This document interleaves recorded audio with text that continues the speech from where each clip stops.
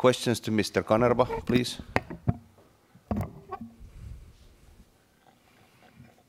Just get your summary of the game. Yeah, it was. Do you hear me? Yeah, okay. I think it was a pretty tight, even game. And of course, we knew the level of Ireland, that they are a very physical team with a lot of running capacity and strong in duels and especially in set pieces. And of course, they caused us a couple of problems.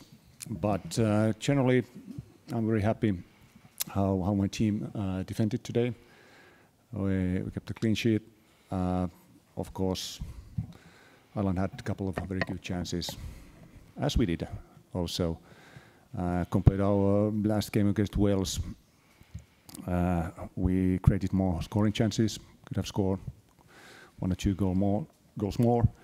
But I'm very happy that we won, and this was the first time actually Finland won Ireland. We have met now 6 times, and this is the first time we could beat Ireland, so that's why I'm especially happy. And what was your assessment of Ireland's performance? Were you expecting any more from them? It was quite a lot as I expected how they would play if they come to the formation, and of course we defended so well that we took out their strengths and kept the team very compact, denied them to play inside our formation, and especially with the longer balls behind our back line, we managed them quite well.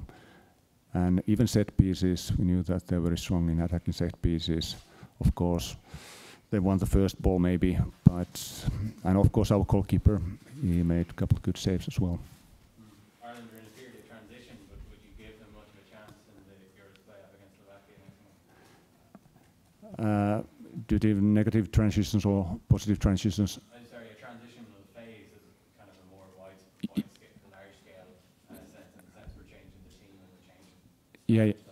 Yeah. Of course, if you think about, okay, Ireland made 3 changes from previous games, and of course, as a new coach, he wants to see players and try to find the best squads starting 11 against that important game against Slovakia. And yeah, it's interesting to see what happens in that game. But I think, of course, Ireland have good chances to go to Euros.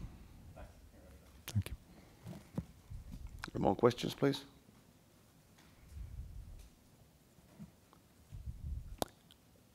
All right. Thank you very much.